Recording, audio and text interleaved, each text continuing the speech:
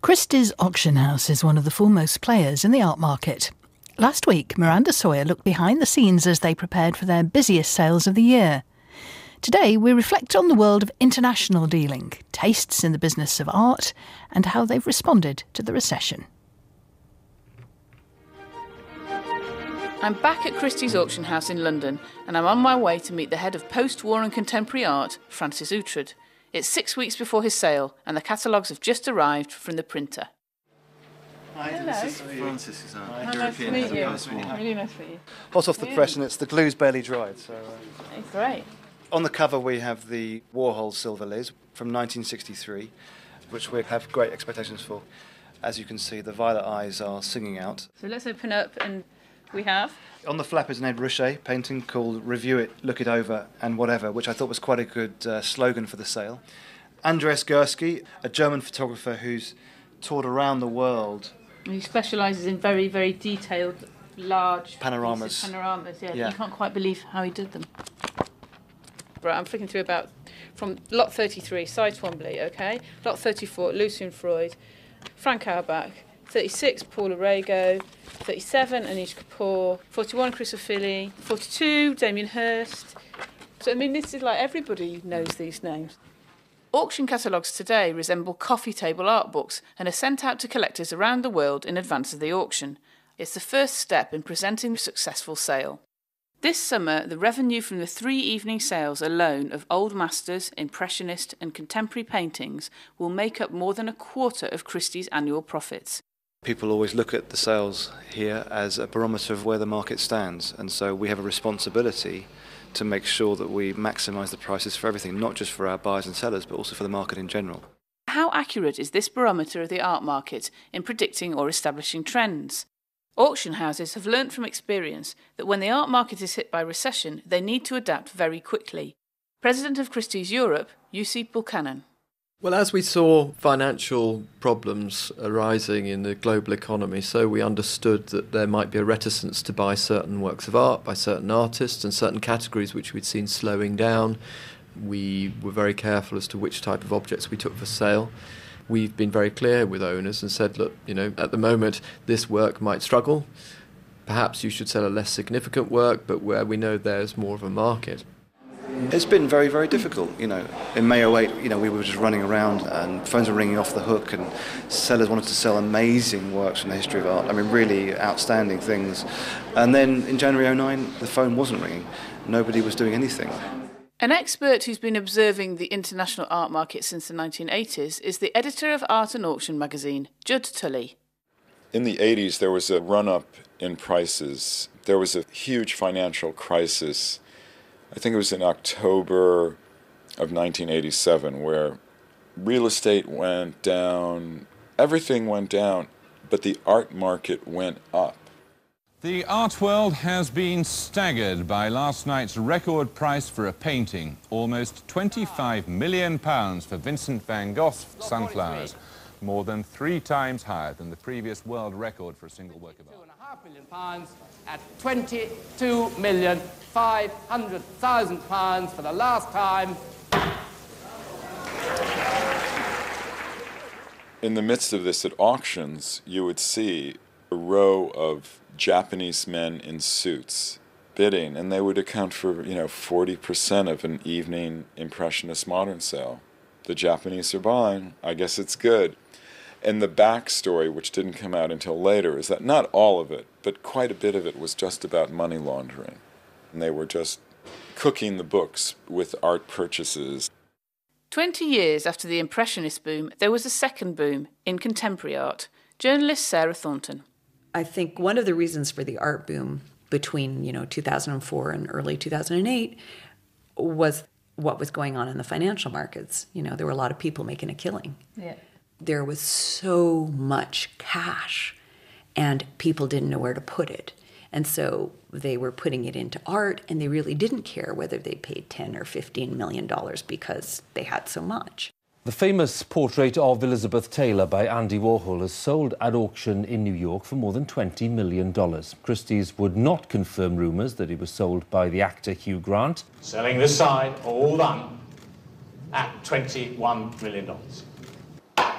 It was bought in 2001 for £2.5 million and has now been sold for £11.5 million. That's a whopping 360% return. Real estate will always denominate in the currency of its location. You buy something in Mayfair, it's going to denominate in pounds. But if you buy a Warhol, you can sell it off in Hong Kong dollars, Swiss francs, American dollars, whatever the coolest and hippest currency is next year. Yeah, well, I think the contemporary market brought in these very young kind of, I don't know, you call them hedgies, but these guys that their business is taking risks with other people's money, mostly. So they loved the contemporary art market because they could study it, and they believed that they figured out who was hot. It would be Takashi Murakami, Richard Prince. They would buy them, and it went up 26% since our last sale. But the big difference with art, it's not liquid. If you want to sell it, you can't just call up your broker and say, sell my shares. It's a process, and you might be stuck with it. Who would you say are the big artists for auction houses then? I mean, Warhol, obviously. The boom artists were Warhol, Hearst, Koons, Richard Prince, those kind of pop artists. I think because their prices soared so high during the boom, the auction houses were reticent to bring them to market during the recession because the sellers' expectations around price were far too high. And so one of the strategies the auction houses came up with during the recession was to bring to market all sorts of artists who hadn't been overinflated or overhyped. I'm Matthew Slotover. I'm one of the directors of the Frieze Art Fair. You do see artists who are very successful in auction who don't have major museum careers. And sometimes I wonder if those values can be sustainable. But in a way, you've almost got two different worlds here. And I think that's one of the tensions that occurs in the art world, certainly among artists, where they just see this disparity and think the art market is evil or corrupt or stupid. But I think everyone's got to understand there are very different measures of value. The most significant artists are not necessarily the most expensive ones. Appreciation of contemporary art may be spreading, but there are still some limitations. My name is Dasha Zukova, and I'm the founder of the Garage Center of Contemporary Culture in Moscow. In February of last year, we showcased works from the Francois Pinault collection, and one of those works was by McCarthy and Kelly. We had to bring in a tremendous amount of butter, and when the truck carrying the work reached customs, we had a really big problem because we were told we can understand that such a thing as contemporary art exists. They said, we know butter and we know art, and this is definitely butter. I think attitudes in the cities are definitely changing toward contemporary art. Hopefully that'll reach the borders as well. Despite the fact that the world has become more open towards contemporary art, actually, there's only a few contemporary artists that are going to sell well in auction. Is a painting and sculpture market for the most part. I mean, one thing that really doesn't sell is left-wing politics. One of the poorest sellers for Warhol were his portraits of Mao Zedong. Couldn't sell them for love nor money. I mean, could he now sell them? They're huge hits, but that has to do with the rise of the Asian market. It's interesting to me that some of the favorite auction artists are artist entrepreneurs, like Damien Hirst and Jeff Koons. It's almost as if the collector businessman likes to kind of see himself mirrored in the activities of his favorite artist. Yeah, that's really interesting because they're essentially about business and sexy business, aren't they, as well as being about art. It takes 4 to 6 months to gather the artwork from around the world and plan each sale. The auction world revolves around fixed sale seasons, which are coordinated so buyers can attend several sales at once. At the height of summer, that means up to 4 exhibitions a week will go on display in Christie's main gallery. I met Head of Operations David Gregory in the middle of the most challenging installation of all, the Contemporary Art Show. What time did we start this morning? About 8 o'clock. Tell me what you've been doing. People don't always realise how much goes on in the background to get our exhibitions up and on view. And then, of course, take it all down for the sale and start on the following one.